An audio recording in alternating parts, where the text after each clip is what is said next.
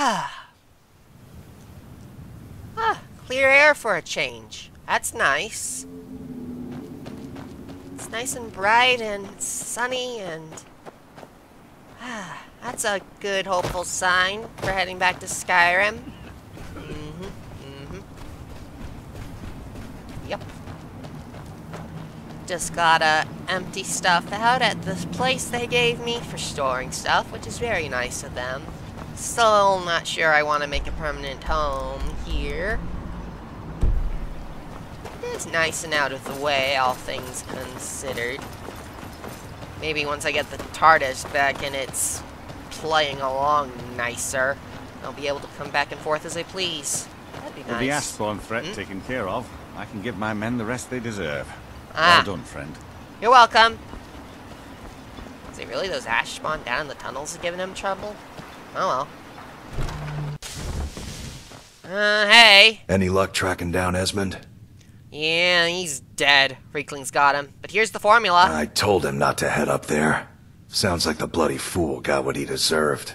Here, I want you to take this key. Head inside my house and unlock the door in the basement. Help yourself to whatever you like inside. I won't be using it anymore. Okay.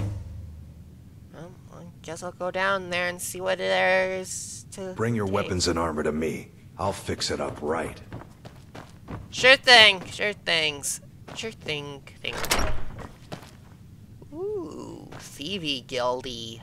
Very, very nice. Some armor. A letter. My dearest daughter, Sapphire? Having heart that I write this letter for this and night. You know, after I joined the band, sleep in the night bar on Big Farm. She wasn't even frightened. She saw me. We had both fallen in love. Oh boy. Oh boy, oh boy, oh boy. Village almost 15 years when I decided it was too late. My hands burned to the ground. Everyone was either dead or gone, including you. I've been all filled with my eyes, spitting image of your mother.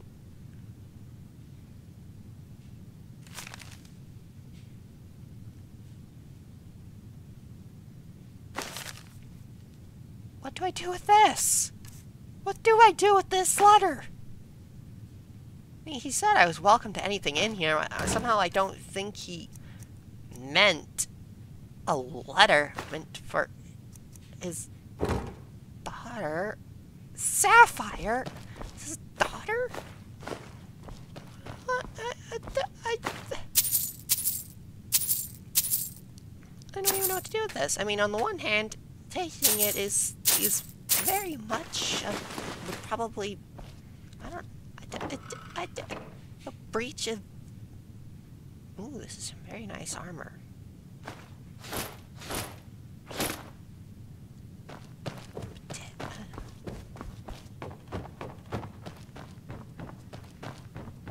Hey, you got about a good this, thing going here now that you've reopened the mines. Don't let it go to waste. Never mind. Never mind. Letter. What about this letter? I mean, if I deliver the letter, then I'm... Oh, bloody hell. You do make things easy for me, do you, Nocturnal? Debella, Akatosh, Talos, whoever. Neloth. I don't even know who to talk to about this. Mara? Is it Mara who's doing this? This seems like something Mara would do. Place a letter in front of someone and tell them to deliver it to the recipient without actually telling them to deliver it to the recipient. You know, I mean, it's basically a self-given request to put the letter in the rightful hands. So, yeah, that seems like something Mara would definitely do. Right. Mara.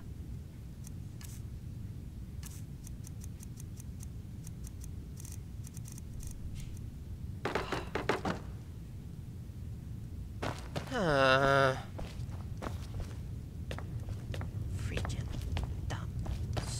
I don't even know how to deal with about this. I mean, she deserves a right to know, doesn't she? She does, I think. So, but am I breaching his trust by delivering the letter? I don't even know.